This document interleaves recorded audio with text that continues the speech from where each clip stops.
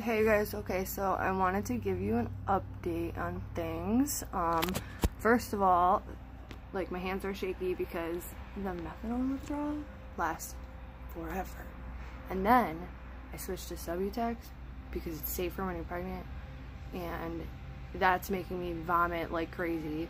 And I threw myself into precipitated withdrawal, and it's Subutex. I don't know how that happened because there's no blocker. And it was like 4 days after, so I'm still kind of adjusting to that, but the baby's good. Thank you for you guys who are being supportive. We're gonna be moving to Florida to be with Tyler too very shortly. There's a place around the corner from my parents' house. That's really loud. I'm really sorry, especially since I haven't talked to you guys in a while.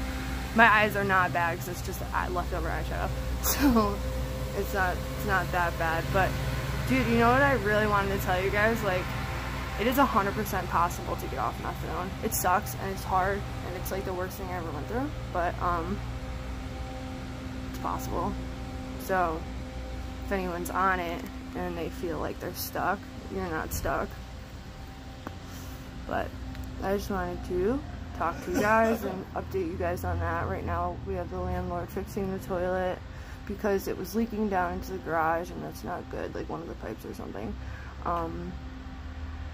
But yeah, so I think I'm gonna start talking to you guys a lot more again because I miss you guys like a lot, and I keep coming on here and reading the comments, and then I don't want to talk to anybody because it makes me feel like a piece of shit, especially when people call me a deadbeat mom, which I'm not. Everything I did was for my son. I've always done everything that I thought was best for him, and what was best for him at the time was being in Florida.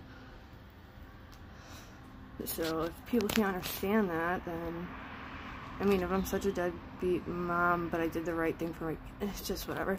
But anyways, I wanted to say hi to you guys because I love you guys so much, and I'll talk to you soon.